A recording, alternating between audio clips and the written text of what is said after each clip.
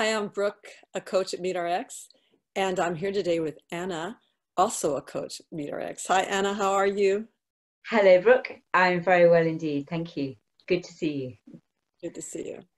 And thank you for taking this time to share with us your story and your route with the carnivore diet. So, how's it been for you? What was it like before you started eating carnivore? It was terrible. It was 43 years of bewilderment, really, because I thought I was doing everything right. I mean, my entire family went vegetarian when I was about 5 years old, and not that long after that, we also became vegan as well. And of course, there was so much literature, even available, even at that point, talking about how heinous animal foods were, how terrible saturated fat was, how the best thing for us to do was to cut these things out of our diet completely, which of course we had, and that supposedly eating lots of grains and beans and vegetables was going to keep us healthy. And we ate shed loads of things, and we got sicker and sicker and sicker. So one of the kind of catchphrases that I hear a lot from people who still eat plant-based diets, if you criticize a diet, if you talk about the problems you've had, they will say, "Oh, well, you weren't doing it right.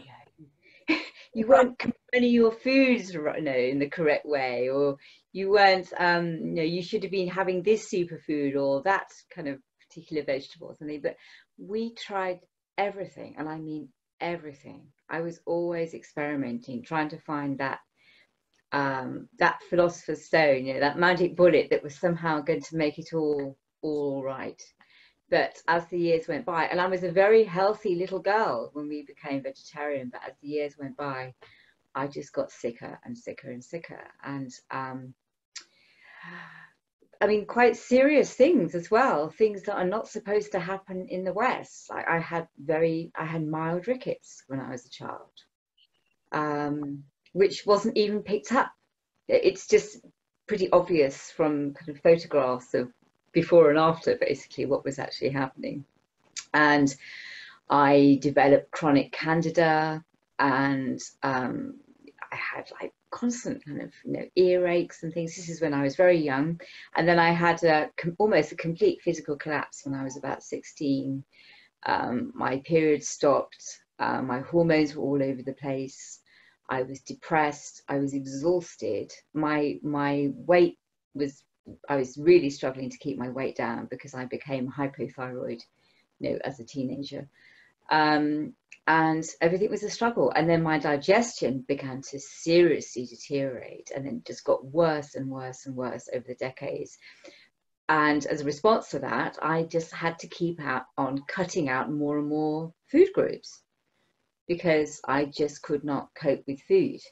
And by the time I was in my 40s, I could only really cope with vegetables. When I say cope, it was all relatively speaking, and spirulina. And I ate huge quantities of both. I was perpetually hungry, perpetually cold, perpetually tired. I was, sorry.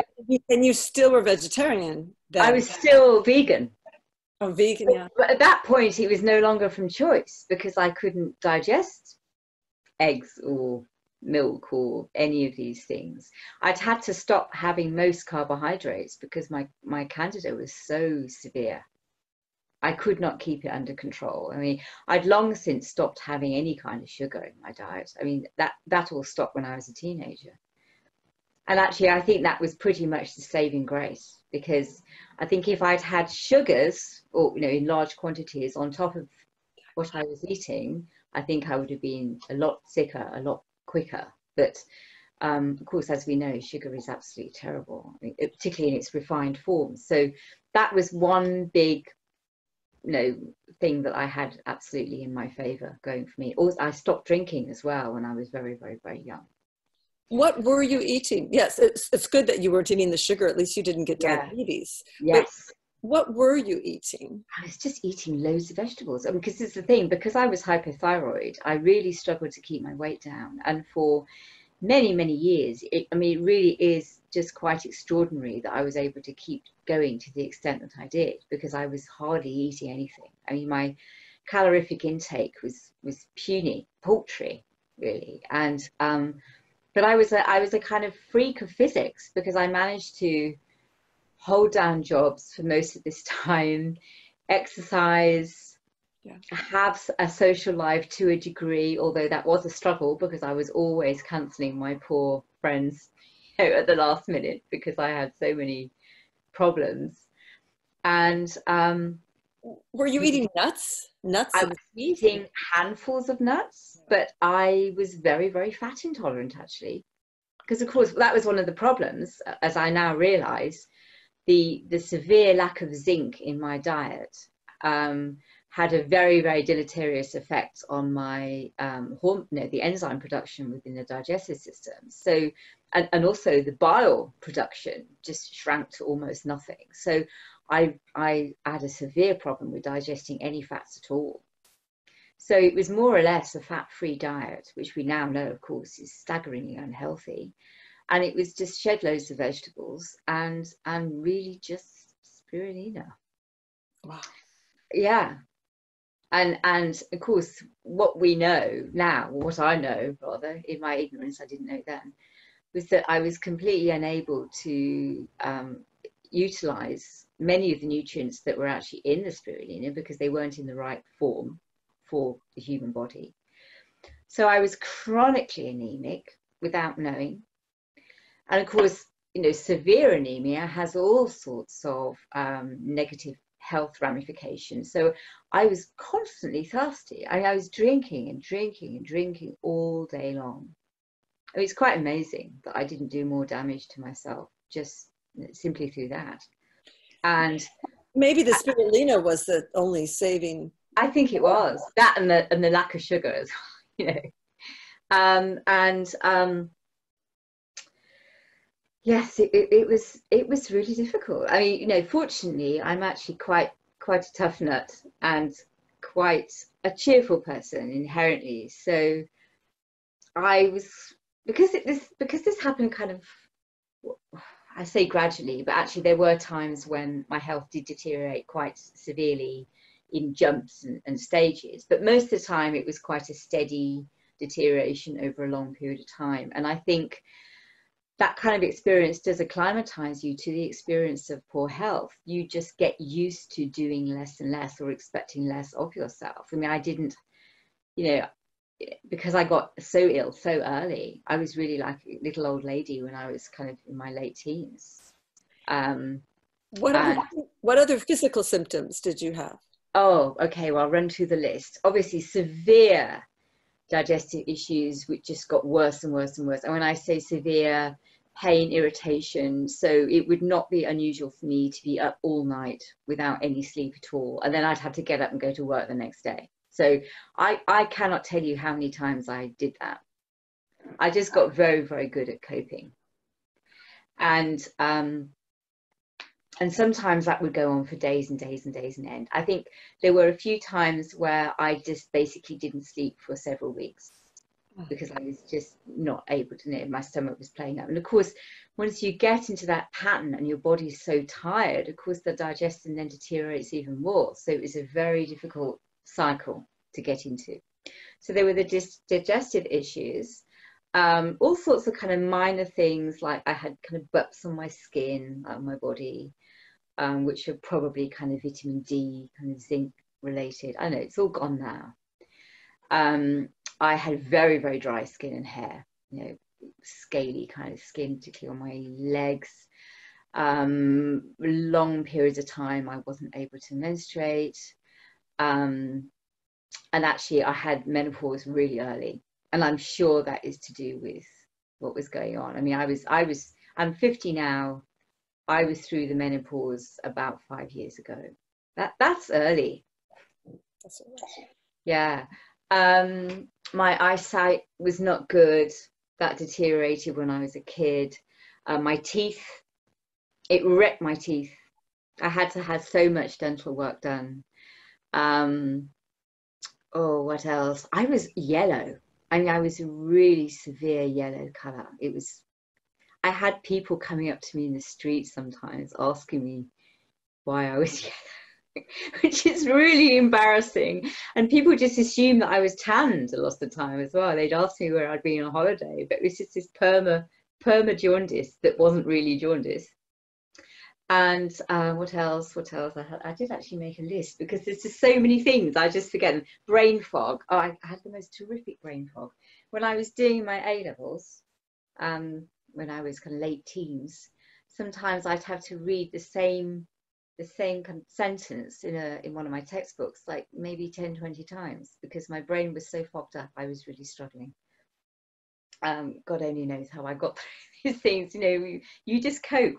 Yeah, I mentioned tiredness, water retention, particularly my lower body. I used to really, really swell up very badly, particularly as the day went on. I think that was to do with copper toxicity, which of course is a phenomenon associated with vegetarian vegan diets, where you're not imbibing enough zinc, and as a result the copper levels in your body begin to rise and rise and rise. And of course so many of the foods I was eating were copper rich anyway, so not having the zinc coming in to balance that out meant the copper was building up in my system. I had pretty severe hypoglycemia, and that would kind of bring mood swings and so on. I mean, I was depressed for large stages of my life, actually. I would probably say the bulk of my adult life, up until I was about 36, I think I stopped being depressed then, but certainly a long time. Oh, I couldn't sleep through the night. It was just impossible. I'd have to get up and drink and pee several times, and I'd be thirsty, you know. So I could not go for a length of time without that. I was losing my hair. I mean, this is all kind of standard stuff. I mean, I bet if we spoke to any carnivore, you know, most of them would have these kind of issues. I was starting to get grey hair as well, which is kind of stopped and reversed. Nice. Did you ever see a physician during this time? Or I went to see a doctor in 1989. I was living up in Manchester, and she wanted to take me to go into hospital. And I said, well, what are they going to do? And she said, well, they'll flood your body with lots of chemicals and see how you react. She actually said that to me. And I just scuttled out of her kind of waiting, you know, her surgery as quick as I could, and never went back to a doctor, basically. But actually, that's not quite true, because the last experience I had of a doctor was 2013, and I had my my IUD, my coil, taken out by my doctor. And I was quite curious to see what it would look like, because it had actually been inside me for quite a long time at that stage. And I insisted on sitting up and having a look, even though he didn't want me to. And there were coils of Candida wrapped around this IUD, like rope. Oh my goodness! Did you know what that was?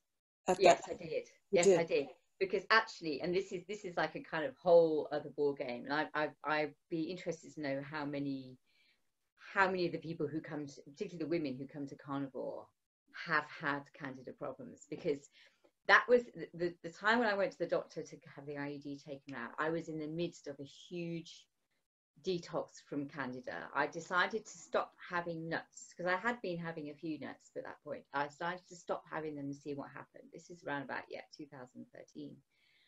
And suddenly I began shedding Candida, and it was coming out of me like you wouldn't believe. And when I say it was handfuls in the toilet bowl, I'm not exaggerating.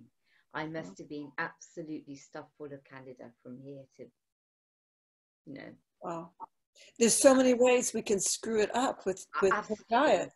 Yeah, I mean, I knew I had a Candida problem, but my God, I had a Candida problem like I didn't think it was possible.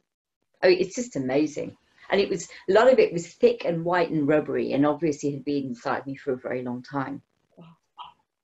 So getting that out of my system was like the kind of beginning, because I was, you know, obviously it was still a few years before I reintroduced meat and went carnivore. But it was a big turning point, and I did begin to start feeling better when I was finally, and it was actually getting rid of the nuts that really made the difference.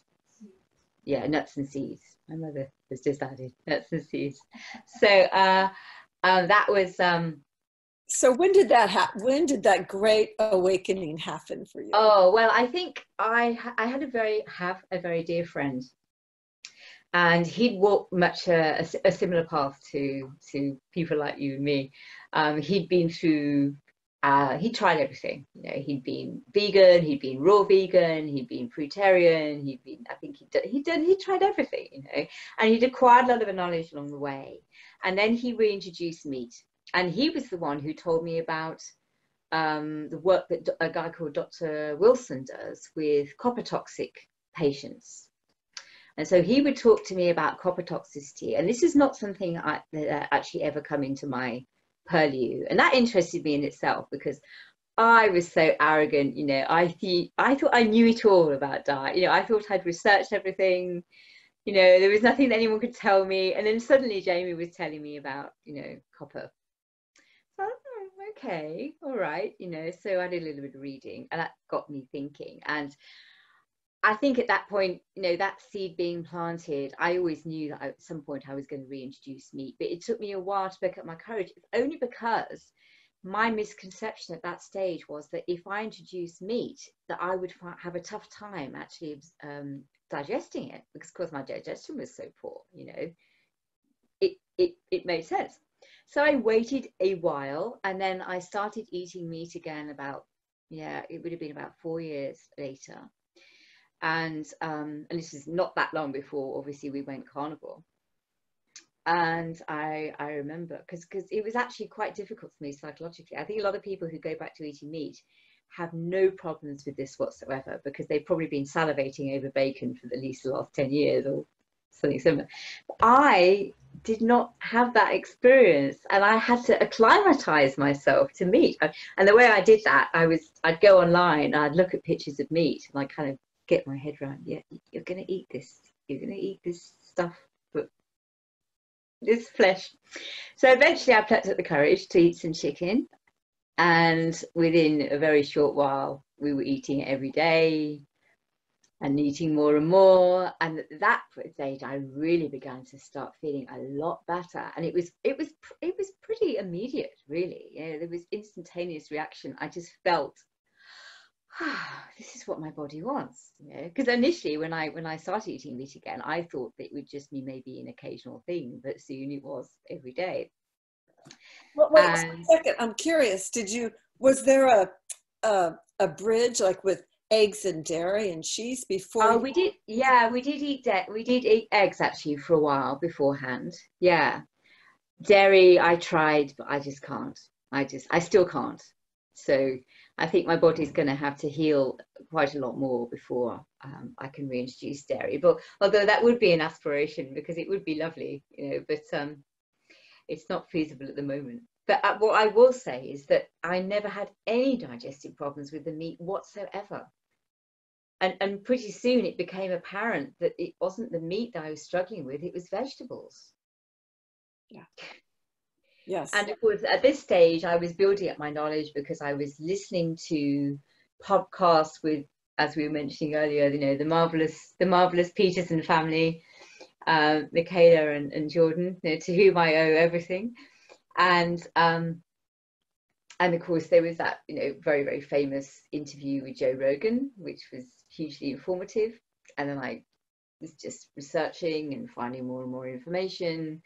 And it took a few months for me to take the plunge, but I finally did in July 2018, and haven't looked back, basically. It's just been, and I think what really amazed me, well, so many things amazed me, but one thing that really amazed me is that I didn't miss anything from my diet, my previous diet. I've never wanted to eat another vegetable. When I think about sweet food now, you know, carbohydrate dense food, I actually feel quite repulsed. And you weren't eating grains at this time when you? No, I wasn't. I'd long since left grain. Yeah, I mean, I stopped having grains probably around about 2008, because I could tell just they weren't doing me any good. So there was a certain kind of, you know, a certain number of stages that were happening during this time, you know, relinquishing kind of normality, I suppose. Well, for a long, you know, it's been a very, very long time since I had anything approaching normality. And I think in a way that made carnivory easier for me to embrace, because it was just, oh, well, just another weird diet. Well, what's new? You must have noticed such a difference with digestion and bloating, to just be living on vegetables and then not have to eat vegetables. It must have been a huge difference. Huge difference, because of course the bloating had always, well, for a long time been such a tremendous problem, and it just disappeared. That was it. In fact, you know, it hasn't really come back since. And I mean, okay, the other thing I really noticed, of course, was mood improvement, which happened again very dramatically. Suddenly I felt this, you know, pervaded by this kind of Zen stillness, really. Felt so much calmer and happier. Yeah. And your sleep? Did your sleep improve? Yes. Oh, yes. Dramatic improvement. And that is still, the improvement is progressing. Because of course I was coming from such a low base. I probably had not had an uninterrupted night's sleep since I was a young teenager, you know, up until this point. And now I would say that probably 50% of my nights I sleep through, and it's getting better all the time. That's good. So let's run down the list of all the wonderful. Oh yes, okay, yes, the wonderful list. Okay, well, as I said, mood improvement, that held huge change. The yellow skin, that was very interesting. Orange, my mother just said. Yes, I was orange. Not really, yeah, yellow isn't extreme enough.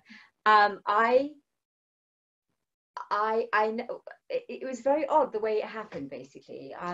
Obviously I went carnivore, and for about 2 months after that, the orange actually got worse. It's exaggerated, and I was this kind of neon color actually for a while, and then it just went.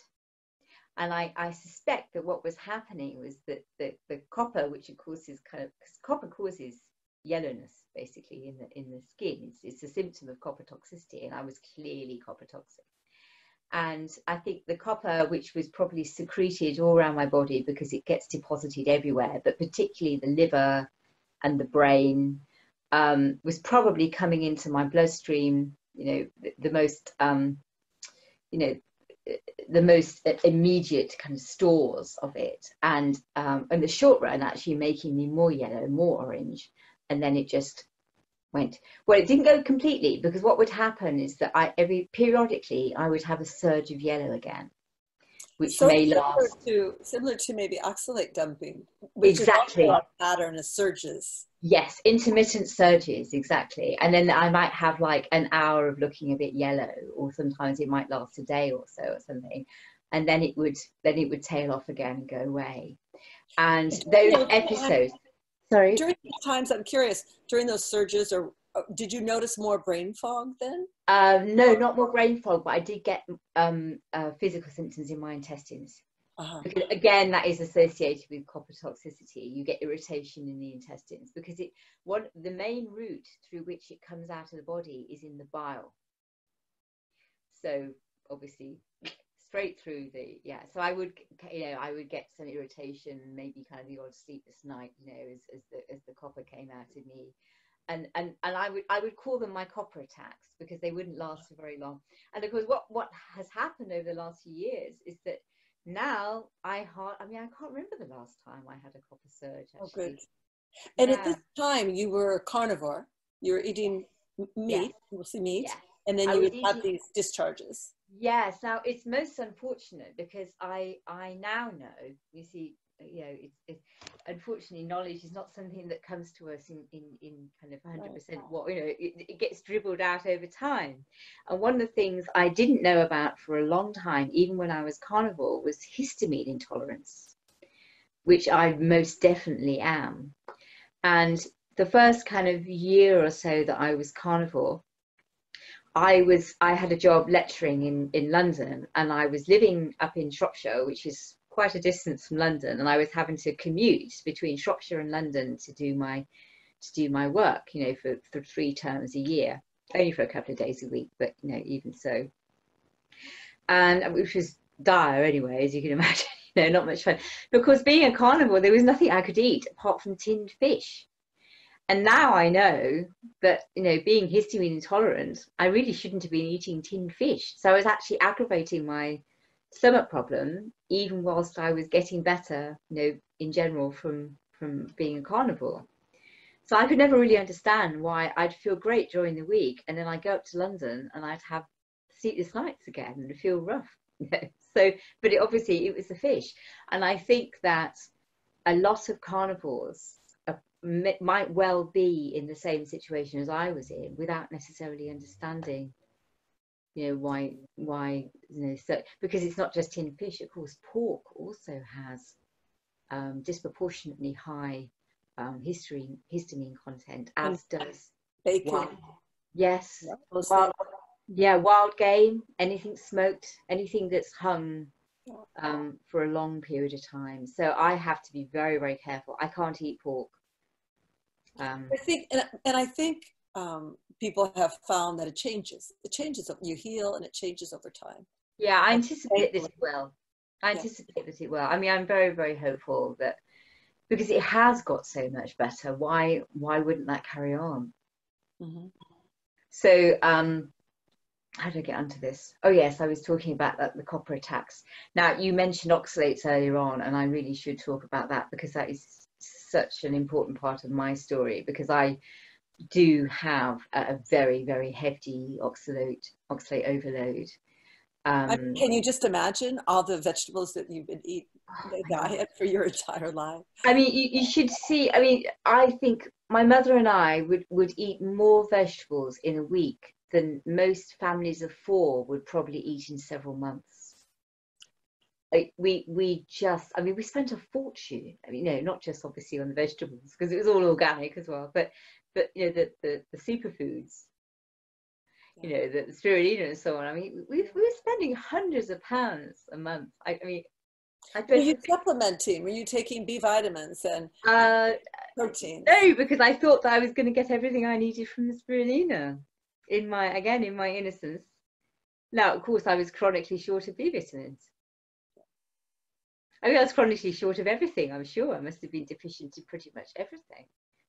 I mean, it really is quite a miracle that I wasn't much sicker.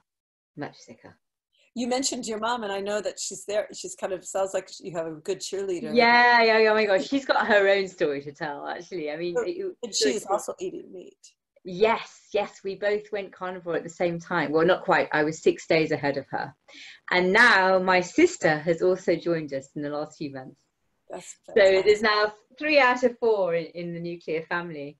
And my poor father is now the odd one out, you know, which is ironic, because he was the first person out of the 4 of us to actually abandon vegetarianism, you know, when I was much younger. But I think he's too attached to his potatoes and its carbohydrates to. But he eats meat, it sounds like. He does. And he will deny it, but I think he's eating more since we have, you know, changed it. And obviously he could see how.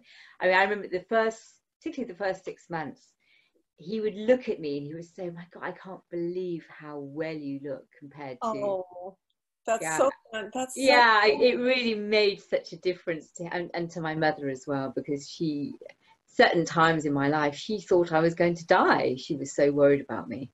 So, I feel terribly for people who are getting into this, who have children who have been sickened by poor diets, vaccine exposure,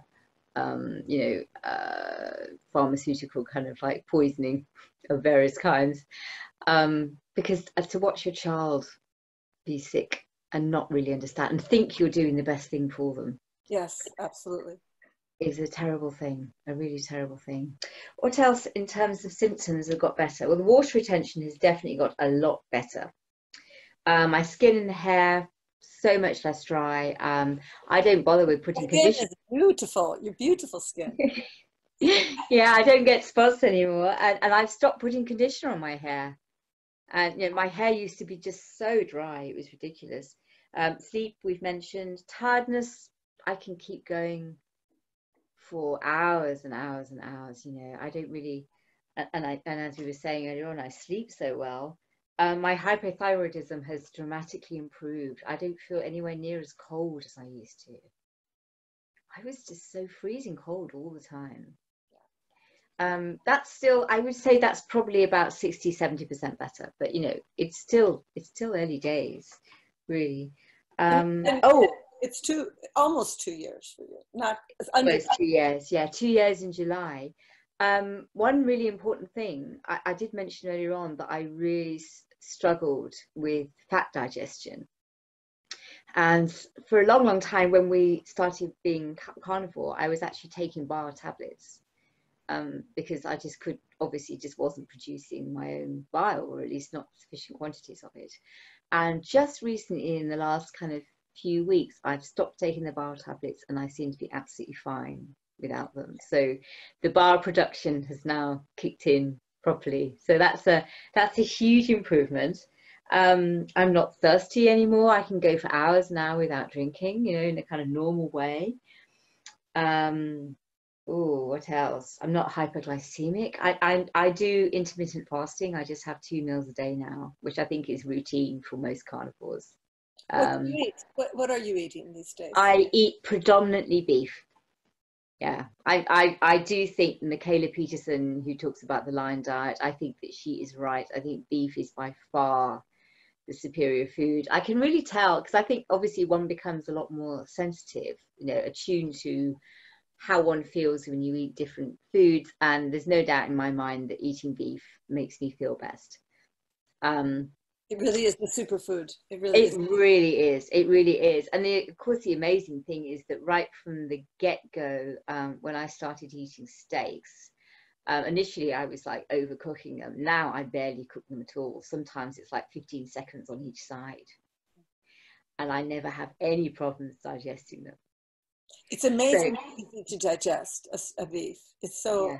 It was such a story that we were given about the indigestibility of meat. And Absolutely, absolutely. And I bought it. Yeah, yeah. I really believed it. I was so frightened of eating meat, you know. And actually, my friend Jamie, you know, was quite nervous on my behalf as well. And he suggested that I should try having bone broth first before I introduced meat. Now, the irony is, it's bone broth that upsets me, not the meat. The histamine response. Yes, yes. And also, I've been watching, your viewers might well be aware of a gentleman called Elliot Overton, who is a bit of an oxalate specialist. So I've watched a lot of his videos, and of course he talks about how if you consume a lot of glycine, and maybe you might be deficient of B vitamins, which I think I probably still am, you know, in an underlying sense, then you can end up endogenously producing your own oxalates. And I think that's definitely been the pattern for me, because when I've had too much bone broth, it's really, really upset me. So, but I find I don't really need bone broth anyway. I get plenty of collagen because, you know, I chew my way through all this really tough gristle and you know, eat all the fat on the beef, and you know, there's loads of collagen in that. Why would you need bone broth? Are you eating eggs? Yes, not that many though. I just don't feel as good when I eat eggs, really. So it's more of a kind of occasional convenience rather than a real staple of my diet. At the end of the day, beef is best. So why deviate from that, really? Well, let's talk a little bit about that transition again, because I know it was kind of a struggle, and I think people would be interested to about that struggle when you all of a sudden are just eating beef. Yes. And what was happening for you then? Well, firstly, it was slightly disappointing because unlike 99% of people, I actually put weight on, which I think was Kelly Hogan's experience as well. You're probably familiar with her saga. And having watched her before, I just you know, gave myself a bit of a talking to and decided I wasn't going to be too worried about it. But I gained weight, particularly around my middle, which I just had never had. I mean, I'd always been really kind of small, you know, around my midriff and so on. So that was a bit dispiriting, but I just gritted my teeth and decided, well, that was a small price to pay. And actually, it's only really been the last few months that I've shed that weight around that, you know, the middle section. And so there was that, and then there was the copper attacks, which I described earlier on. And I think it took well over a year before the oxalate dumping started. And apparently that is not unusual. You know, it takes a while for the body to actually think, oh, there are no oxalates coming in here. You know, I can start shedding some of the detritus. So I began dumping quite seriously. It would have been around about July, September last year. And I was getting all the classic kind of oxalate dumping symptoms. I became terribly stiff, and I've done masses of yoga for years and years and years and years, and I was always very flexible. So this was extremely dispiriting for me, because my back seized up. You know, I was having difficulty walking even some days. It was awful, and I was peeing oxalates. You know, see that burning feeling, and obviously they were coming out of my the other way as well. So I was getting all the associated discomfort. And then of course I did a bit more research, found out what I could do about it, and I started taking calcium citrate, which I'm sure a lot of your viewers will know is fantastic at actually kind of mopping up the oxalates and facilitating their expulsion from the body, because of course calcium has a very high valence with oxalic acid. So it was incredible that the symptoms of the oxalate dumping just kind of melted away over a few days, actually. Oh, just from did you also find the same kind of intermittent patterns, like with? Yes. So I'm still getting like the odd flare up, but because I'm taking the calcium citrate most days, it doesn't really ever get to as bad as it was last autumn. So I'm keeping it in abeyance, but I think it's obviously still going on. I can tell. Yeah. I think Sally Norton talks about years of oxalates. Yes. And she also mentioned, I remember, that oxalates can weaponize, she used the word, candida. Can weaponize. Yes. And also candida will secrete oxalates as well. So it's a double whammy. Yeah. So I mean, I don't know at what stage my candida completely went, because of course it's impossible to tell, but I wouldn't be surprised if there's still some that get there, given the fact that I am still dumping oxalates and probably will be for a long time to come. It doesn't seem, but whereas it was very, very dispiriting last autumn, now I feel like, yeah, it's completely manageable and it's under control. And also, again, just as happened with the copper dumping, the oxalate dumping events are getting less severe and further spaced out. So there's a distinct improvement which I can actually point to. So I just feel everything's on the up, basically. You know, there isn't anything that's got worse that I'm actually worried about. It's just a matter of waiting it out. I mean, there are still some things that I have had long-term problems with that haven't really changed at all yet. Like, for example, nails. I mean, I could never grow my nails, you know.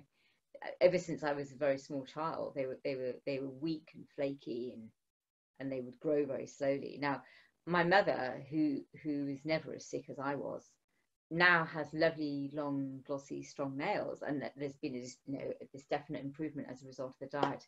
I have not experienced that yet. No. Yeah. But you know, I'm judging from what other people say, I think it's fairly certain that it's just a little bit further down the road for me, really. You know, I mean, I was suffering from such severe malnutrition. It would be a bit odd if more important things didn't get healed first, really. Yes. Because that's the way it goes, isn't it? Really, your body can't do it all at once. It has to prioritize. Yes, layers and layers of layers. Yeah, I mean, my nails are really not very important. I mean, look, we know that the brain has a way of hogging all the available nutrition that comes into the body. And I was always a very top heavy person. All the energy was up here, all the activity up here. And it's funny, as you went down my body, there would be progressively less and less vitality. So, and therefore, I don't think it's any surprise that it was this area that really began to heal, the brain, that I actually experienced the benefit from, immediately. Were you taking, you've been taking electrolytes? Do you? I have a lot of salt. I mean, I just use salt like it's going out of fashion, So, and we use magnesium oil. So we make it ourselves out of magnesium chloride flakes and distilled water. So it's dirt cheap. And then just slather it all over the body, and leave it on. But even that, I mean, when we first went carnivore, I was having to use that maybe once, twice a day, absolutely without fail. Otherwise, I would become rapidly very deficient in magnesium, because, of course, magnesium is so easily given up by the body. Whereas the body tends to hang on to calcium, it relinquishes magnesium, the drop of a hat. So any kind of dumping that you're doing, you will lose magnesium very, very fast. And I did. So that was like my main concession to the kind of electrolyte requirement. I haven't taken anything like expensive kind of shop bought electrolytes or anything like that, because I don't think those are necessary. My mother finds that, I mean, she doesn't eat anywhere near as much salt as I do, because for me, like, part of the appeal of being carnivore was like finally being given to the green light to eat the two things that I really like the most, which is fat and salt. But my mother's not such a salt baby, so but she'll have a spoonful of salt in her water if she gets cramp, and it will go immediately. It sort of underscores the fact that everyone really truly is different in the way that they've come to it in their own childhoods. Like your mother's childhood and your childhood was very yes. Well, my mother, I always called myself, I'm the child of a runt who is the child of a runt, because she was very sick, my mother, when she was one of two twins, and my mother was left in the womb. They didn't even know she was there. And they were in incubators when they were very young, my mother and her twin sister. My grandma had albumin poisoning when they were in the womb. And my mother was always sick as a child. She was very, very unwell. And then, of course, I came along, and although I was not sick in my very early years, I then quite quickly became sick, and I was always the sickest in the family out of the four of us. So there's a generational pattern of ill health that actually needs to be reversed. And I think that's another reason why I have to be patient, because it can be, and I mean, I have to admit, there have been times, because of course I read a lot of the accounts that people write on MeatRx, these amazing testimonials that people give about their health transformation.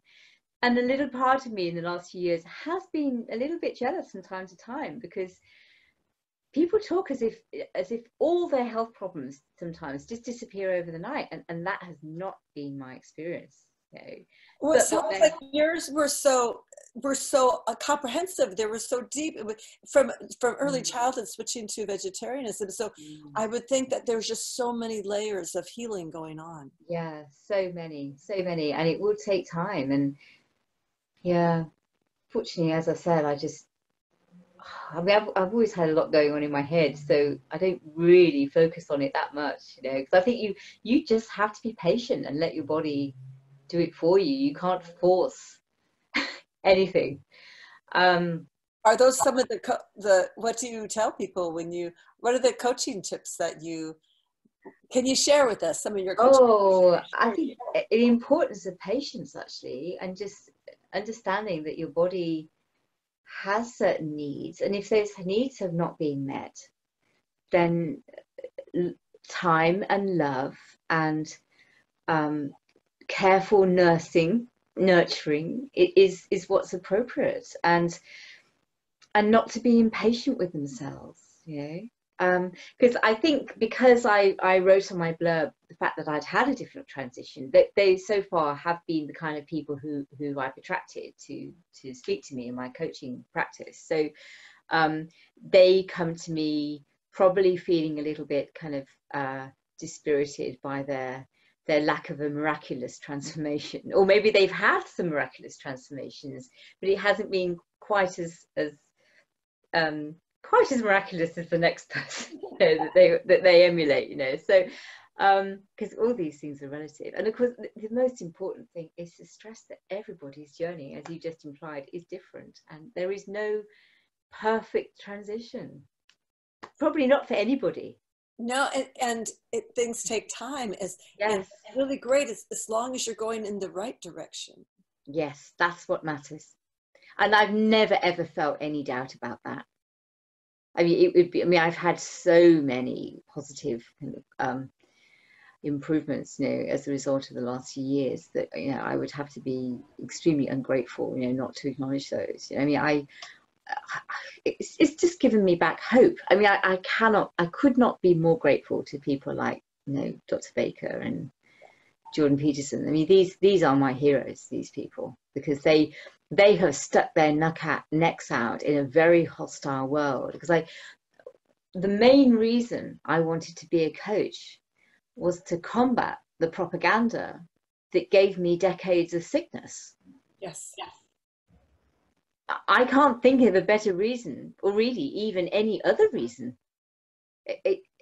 It's so important now. I mean, I'm very much a person who is conscious of the power of the media and the power of the education system and the what we might call the kind of military pharmaceutical kind of complex that has a stranglehold on the narrative of what it means to be a healthy person and to have healthy habits. And I think that I mean, this is just one issue. Obviously, we won't go into the others, but this is one issue where I can't think of anything more important, really. I mean, this is people's health. It's their survival of them and their dear ones. And people are being taught to poison each other. Yes, we've all been hoodwinked. Yes. So long. Yeah. So long, so long. And yeah, it's my duty. It's my duty to do that and to stick my neck out and actually be considered an eccentric idiot. How do you, are you and my shoulders are broad. I don't mind. Good for you. Yeah. How are you enjoying the MeetRx platform? I think it's a great platform. I mean, I think there's two elements I really like about it. Firstly, the testimonials that I mentioned earlier on, which is just a endless source of positivity. You know, so if I'm feeling a bit bored and downhearted, I'll have a good scroll through and see who's new on the list, because there's always more and more people all the time. And then of course the other thing is the research base, all the articles that, you know, we can tap into, because there is more and more and more and more data. And there probably always was data, but it wasn't collated, so it wasn't at people's fingertips in the way that it is now. So I think that it's MeetRx, the website is the most terrific resource, and we've yet another reason to be grateful. Yeah, nice. Very As nice. if we needed any more. Well, I am so happy for you and your whole family. Yes. that you came to this diet, because it sounds like it's helped the whole family. Oh, it really has. It really has. Incidentally, my sister also had the yellow thing going on. Jaundice. Yeah, which has also gone. Were you eating a lot of fruit? I just forgot to ask you. No, you I wasn't eating any fruit. Well, I stopped eating fruit around about 2000 and about 2008, 2009. Long time ago. And even at that point, I wasn't eating that much. So it's just like, you know, getting rid of the final pieces. No, honestly, I have lived the life of a maiden aunt. I'm not kidding. I've hardly drunk. I've hardly taken any pharmaceutical products at all. Not even aspirin, hardly ever. No sugar. These are all good things that you avoided. They are good things, and I think they saved me. I think they've saved me. But of course, the major piece in the puzzle was the plant. You know, the evils of plants. You know, and yeah, my God, who knew?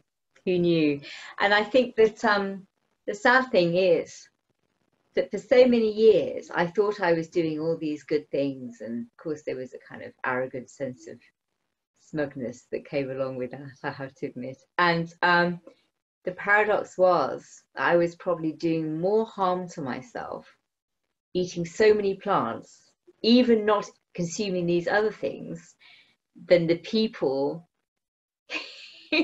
doing these things but not eating so many plants and eating meat. I understand. So, yeah. So I saw something along these lines the other day, that it's actually probably worse to eat no meat and lots of sugar than it is to eat no sugar and no meat. I understand. That's what they talk about the SAD diet, the standard American diet. And I look at that now and think, well, it's still better than a vegan diet. Yeah. Even with all of its mess. Yeah, absolutely. Yeah. Absolutely. Still better. What an indictment. Yeah, what an indictment. But I have to say, and this is probably, in a way, this is probably the most important thing for me. This is not the only area in which I've changed my mind in the last few years. It's been like a radical transformation in so many areas. So many of my dearest sacred cows have been slaughtered, mercilessly, and I really love that. I actually love being wrong and changing my mind radically about things, and in a way it feels kind of sad, because I'm thinking, well, is that it now? Have I run out of things to be wrong about? Oh, I bet it keeps going. Yeah. Now you'll be that much stronger and thinking that much clearer about everything that you can learn. Yes, I think so. But it's great to change your mind. So I would kind of lay down the gauntlet to people who might feel a little bit doubtful about taking the plunge, that actually, come on in, the water's warm. Changing your mind is the best thing ever. It brings so much happiness. You sound great and you look great. And thank you. Thank you. So do you. So do you. It's so nice to meet you. Well, thank you. Thank you very much indeed. And I'm so glad you're here helping people with me. It's a privilege for me. Thank you very much. Well, we'll see you around soon, I hope. Yes.